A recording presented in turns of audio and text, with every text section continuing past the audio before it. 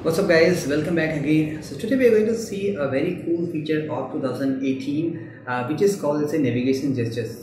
So many manufacturers gave this feature, the OnePlus, the Xiaomi and Huawei. A lot of companies started giving. Even the stock Android P that is going to come has good navigation gestures too. But you cannot exactly get the same feature what the company has introduced because many things are copyright protected. You cannot get obviously 100% feature. If you are playing around with the Android, you know about the XT Developers Forum.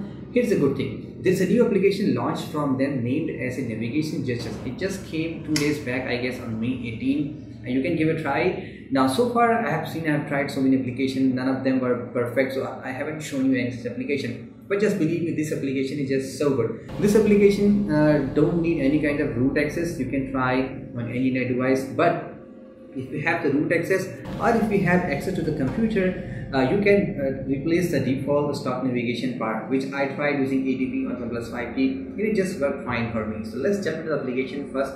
So as of now, you see that OnePlus 5T has a default built-in navigation gesture, which is very optimized. Earlier it was in the beta, but now the official it is working super cool, and I really like that feature. OnePlus 6 also has the same feature.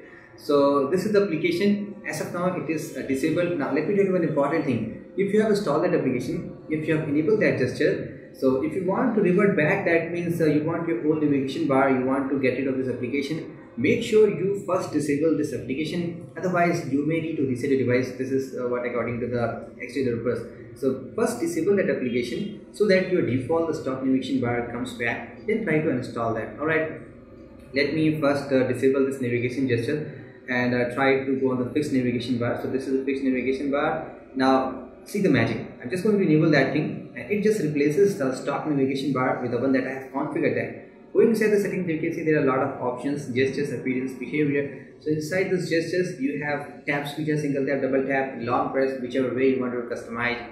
And see, on some feature it shows you as a nougat plus. That means some features are exclusively based on the OS2. For example, double tap to switch between the applications is a nougat feature. So you cannot try that, get that feature on the Marshmallow, Lollipop, KitKat. So be sure to keep that thing in mind. And some swipes feature too, a swipe up and hold like you have on the OnePlus 5. You just swipe up, it will show you recent application. So you can just hold it. You see a lot of options are there: no action, hold, back, recent, hide, fill, assistant. And swipe left, the way you are doing the back, the swipe right, everything you can just configure. Few more things are there. Appearance, you can change actually the vertical position where you want to keep that thing based on your requirement. You should change it. Fill height you can change and minimize, and the spill width, so bigger one is okay. And also behavior wise, make sure these things are minimum. So if you just enable this vibration duration, you may see some kind of haptic feedback once you try to use that application. And this swipe up and hold time is the delay. Just keep it in the lesser time, you will get a better result. So everything is done. So let's try out this application. Press once, it just minimized to the home. So you may have seen that it is not as quick as the official gestures. Maybe in the future speed will improve. Also you can see it is overlapping to the dock area. So these things also can be fixed in the future update. Anyways, now I'm just going to try out this first thing. Just swipe up. So this will show you all the recent application. Just click back and it just minimizes. I have just opened Play Store and I want to go back. So I'm just doing this way here. Swipe left. So it just went back.